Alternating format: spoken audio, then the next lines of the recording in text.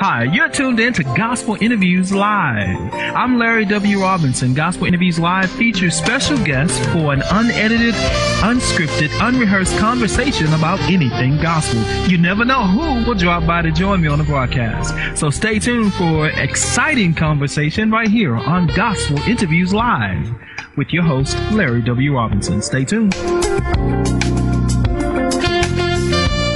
Thank you for tuning in to the conversation today. My guest is Lowell Pye. Now, let me tell you, Lowell Pye is one of them singers. When you get to hear him sing, it's like you're studying a master class of singing. I just love to sit and listen to him sing because can't nobody do it like Lowell Pye. And I am extremely excited to have him on the broadcast today. Lowell Pye, welcome to the broadcast, sir. Man, Brother Larry, thank you so much for having me, man. I appreciate it. Oh, thank you. Now, I am serious about this. I remember not long ago we were in Baton Rouge, Louisiana together, and one of the radio stations out there was having an anniversary concert, and you were one of their guests. And I sat there in amazement. I videoed it and put it on YouTube. I know they don't like you to do that, but I said, I got to capture this moment. But that moment was amazing. You know, and I know you got new music coming. We're going to talk about it. But do me a favor. How did you get involved in music? I know you were singing with John P. Key and also Men of Standard. Now you're a solo artist. But how did you get your start? Well, I got my start, you know, back in Detroit, Michigan, coming up in the Detroit with all the great artists, listening to them and being mentored by them. And so I started singing quartet music when I was like 3 or 4 years old. Man, I was singing with a quartet group, and I would be singing it and just standing up with them everywhere they sung, and I would go there. The name of the group was the Junior Echoes, and we'd be singing, and then I went to another group. And so I've been singing all my life. You know, that's all I've ever known, even in Pittsford Elementary School, where I really started singing. My music teacher, Donald Johnson, noticed that I could sing a little bit and started really helping me with techniques and vocal stuff. And so I've been singing for a long time, about 40 years now, man. I've been singing for a long time. So I got my start in the early 70s. Wait. Did you say 40 years? Yeah, man. You know, I'm 43 years old, man. I've been singing since I was like 3, 4 years old. Wow. You don't look no 43, but Thank okay. the Lord. The Lord is good. Amen. Yeah. So I've been singing for a long time, Larry, and God has been faithful to me, man. And just I just appreciate what he's done in my life and what he's currently doing and what he's going to do. All right. And then, of course, most people will know, you from the John P. Key days and then the Men of Standard days, yes. And then now you're a solo artist. Do me a favor. How has God really been faithful to you? Because you've kind of been doing this full time since that time. So how has God been faithful to you through those John P. Key days, New Life, and then, of course, the Men of Standard days, and then now as you're progressing into a solo artist? Well, I mean, you know, he's been faithful. He's shown himself mightily in my life, man, especially when you step out on faith and just trust him. And just believe in his word and believe in what he's telling you to do. I think, God will just show up. And he's been faithful to me in that regard because, like I said, I haven't worked a 9-to-5 job since 1996, man. Wow. When you look at this, where we are now, that's a long time to be doing something that you love. And, and be doing something that sometimes you don't get what your honorarium is and what you think you're worth.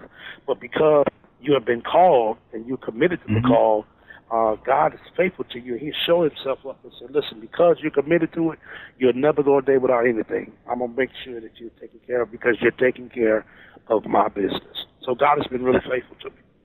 That's good. Well, now let me say, I'm still stuck. I know you got a new CD coming, but I'm still stuck on finally. Wow. That first project. Because I was like, I can't wait till Lowell come out with his own CD. And then when it finally came out, I really said, by time, finally. Right. So tell us a little bit about the success you've had with that project and the testimonies that you've got as a result of putting that project into the marketplace. Well, it's been good. It's been good. I've been able to really stay busy, and stay relevant and current and all that kind of good stuff. I think people was kind of shocked and surprised because a lot of times, when people get used to you singing with, the choir, then you go from the choir to the group, and that's all they know. Sometimes it's taking them a little take them time to adjust. They're seeing you by yourself, but people really embraced it and embraced me, and I really just thank God for it because I was nervous because I'm comfortable on stage with Ike and Brian, and Michael at that time, and I was comfortable because cool when I didn't have it. I can look to my right and Brian took it, or whoever was able and capable of singing whatever was going on. I was good, but when you singing by yourself, Ain't no looking to the left or the right. It's all on you. You know what I'm saying? And so a lot of times people don't understand that, man. You have to have more than just runs and acrobats and all that. If you don't have anything, no substance, to give anybody, you know what I'm saying? And you be just singing runs, and they'd be like, okay, that's good. You did that before. I heard that before. You know what I'm saying? So I had to learn it was more to ministry just my vocal ability. You know what I'm saying? And so that caused me, even, when I was with Minister, but it really caused me a lot more when I started singing, during my solo career, because I know I had to have something to say, because every time that voice is not there all the time, and by me being by myself and can't look to nobody else but me, it was, you got to depend on the word of God, man. You know what I'm saying? So, it's been a blessing to me, and so I've learned a lot, and I just thank God for it, man. You know what? You just said a mouthful, because, a lot of artists and up-and-coming artists, they're looking, we just had a new Sunday Best winner crowned. And, of course, she's amazing. She's from Detroit area, too. Yeah, and, Tasha Lockhart. But what I was going to say is, many times people see these type of atmospheres on TV, and they think that's all it is. Just the vocal technique of singing. Well, you know what, Larry? I often tell people this, man. I love Sunday Best. I think it's a great venue and a great avenue for up-and-coming artists. But I think before they even hit the stage, there needs to be some kind of class to let them know, listen, now just because it happened for Leandra doesn't mean it's going to happen for you like this.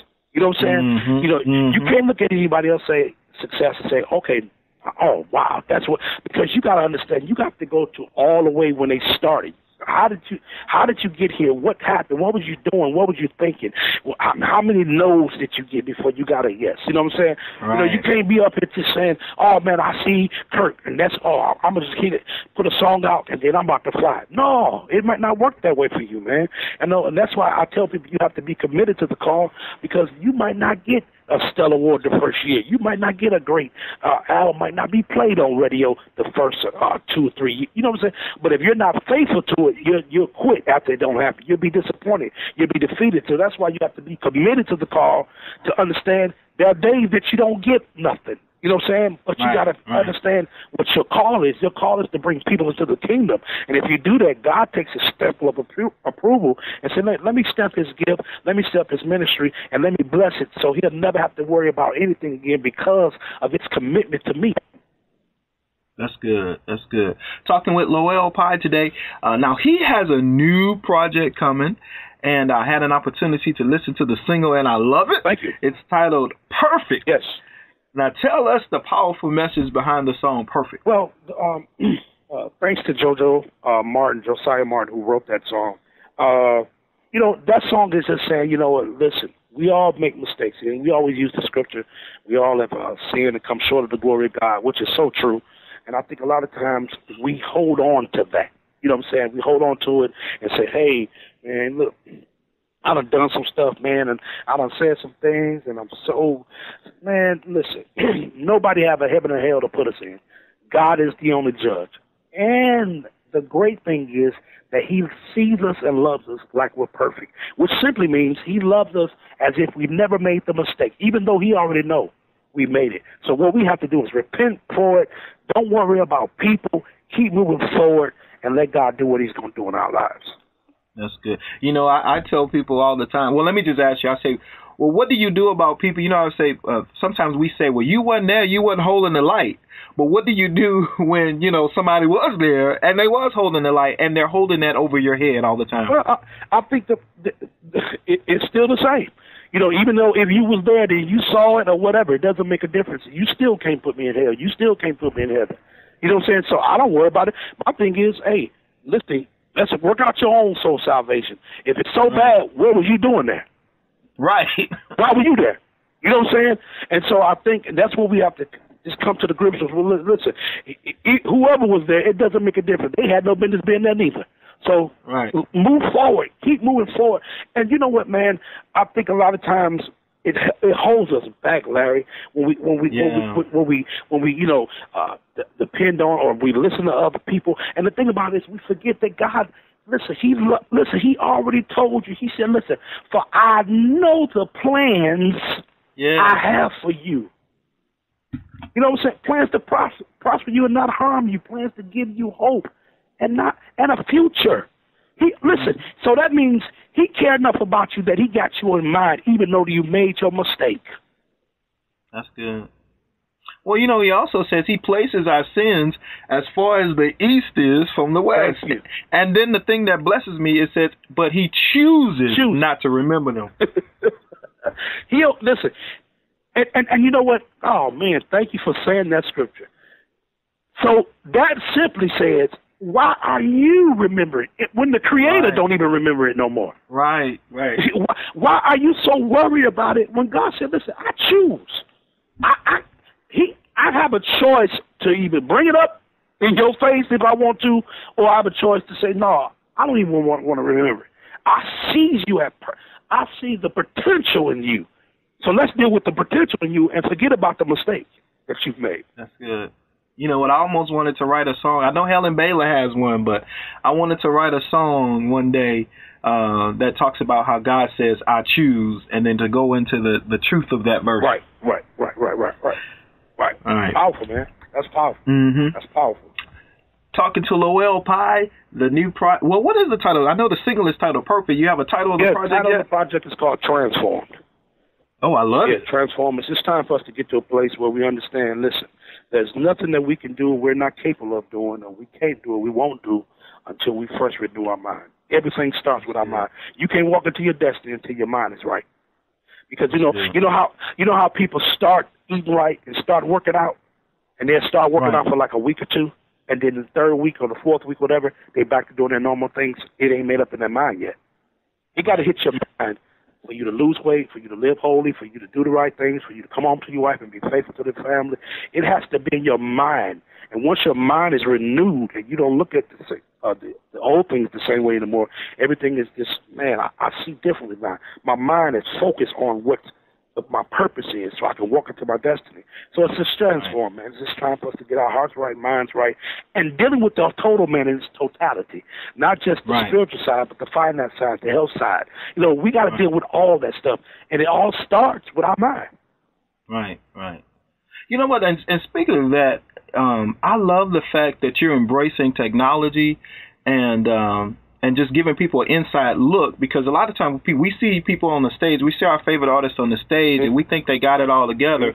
But I love the fact that you're on social cam, speak, even your exercise journey. I would say, boy, he is brave putting it all on there. But how important is it for sometimes for us to look behind the stage or beyond the stage and know that, hey, I'm a real human and I have a real life in Christ just like you. Yes, and that's when it all started for me, and it helped me because I had to let people know, listen, man, hey, just because I be singing and I sung with minister standing and all that kind of stuff, that don't mean nothing.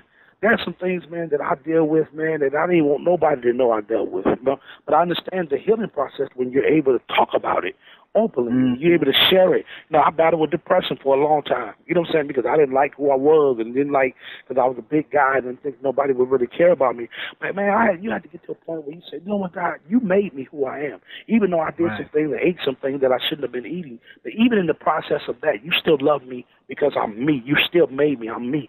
And if you don't like me, if nobody else don't like me, it still don't matter because God loves me. And when you first start loving yourself, then people will start loving you because nobody can love you more better than you. You know what I'm saying? And so when I started doing that, I started feeling better. You know what I'm saying? I didn't care what nobody said. I was the finest big man in the world. And that's that approach. You know what I'm saying? But it all started, again, Brother Larry, it all started when my mind began to change. Well, you know, how important is it to speak to yourself and then decree and declare what you see and what God has said that you are? It's very important because you know what? Life and death lies within the power of the tongue. You know, if you speaking bad on your life, then that's what's going to happen. You got to speak positive. And so it's very important that you speak positive over your life. And I think that's what we need to tell people. You got to speak things into existence, man. You got to say, I am great. I am. And it's not that you're arrogant, but it's that you don't want to live in poverty. I don't know. I don't want to be broke. You know what I'm saying? I will not be broke. So once you start speaking those things then your mind begin to start saying, oh, yeah, okay, yeah, Lo, I see where you're going now. I see, okay, you know, and it start adding up, and and then God said, okay, see, I told you, you was great. I couldn't do nothing for you until you saw it. You got to see it. And a lot of times we say, God, step on in and help us. And we don't want to do nothing. You know, we just want him to say, take control. And we don't want to go work out. We don't want to eat right, but we want him to help us lose these pounds. No, there's some things that you still got to do yourself. And when God sees you doing it, then God said, okay, now let me step on in. Because I am the greatest power. So I can change things like this, but I wanted to see how bad do he want it. Because I don't want to start doing anything if you're going to go back to keep going back to your old ways. And I think a lot of times we understand that God get tired of us, son. He loves us. But do we ever think that God said, man, why do you keep coming to me for the same thing? Have you not learned yet? I'm still going to bless you. But I still be wondering why you keep coming and running to me for the same thing when I gave you the answer. And you already know the answer. You're a believer. Right. So that's where it is, man. Right. Talking to Lowell Pye today. The new CD is going to be titled Transformed.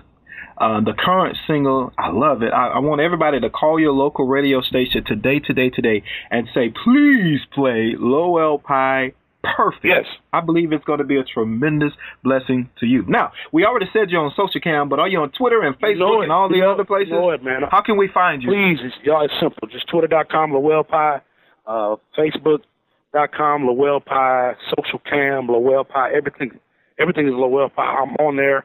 I follow back, I talk, I tweet, and, I'll be checking on my Facebook. I'm always talking. You can always follow me on Instagram, Lowell Pye. All that is Lowell Pye. You'll find me on there, y'all. Hit me up. I'm always on it. I'm always chatting and talking. And, let's be friends and family. Just talk about what we talk about. Amen. All right. Lowell Pye, do me a favor. What if we do have someone listening to our conversation today and they have a word that was spoken over their life, but fear, insecurities, low self-esteem, and those things are holding them back? What advice would you have for them today for them to break free? Well, he's not giving you the power of the spirit of fear, the power of a sound mind. And so what you have to do really is just go to God and say, God, listen, help me. I'm ready for it. I know you called me to do it. I know I need to walk into it. But Lord, I need your help. I can't do it by myself. That's one thing. First thing you have to know. And I think the second thing is what I always tell people, listen, you know what you've been called to do. It's time to do it. It's just time to do it. People, I tell people all the time, Brother Larry, there are people that are depending on you. Whoever you are, whatever your name is, there are people that are dependent on you, and they're watching you, and they can't even get to the next place in their life because they're watching you. They dependent on you. You are the God that they see. You are the ones they believe in. So it's time for you to walk into the calling that God has called you into and do what you've been called to do with power, with with mighty power and with the authority that God has given you. And then you have to do it. And don't worry about what folks say or what's happening in your past. That's going to help the ministry part of it. Because you've been through something, and you can share with those who've been through the same things or similar things that you've been through. So come on, y'all. Get focused. Know you've been called to do it. Get into your word, to read the word. Let that word just help you. And learn the business, get great representation, whatever you need to be doing. You know what I'm saying? Whatever it is, and singing, whatever it is, acting, whatever it is that you've been called to build God's kingdom, let's do it. It's time to do it. All right. Lowell Pye, it's always a pleasure to speak with you, sir. Thank you so very much for sharing your gifts and your ministry with the listeners of GospelInterviews.com. Thank you so much, man. I appreciate you. Oh, no problem. You've been tuned in to Gospel Interviews Live, an unedited, unscripted, unrehearsed conversation about anything gospel. I'm your host, Larry W. Robinson. This broadcast was produced by TC for TC Productions. The music bed was provided by Angela Christie from her latest release, The Breath of Life. For more information about this particular broadcast, visit our official website at www.gospelinterviews.com.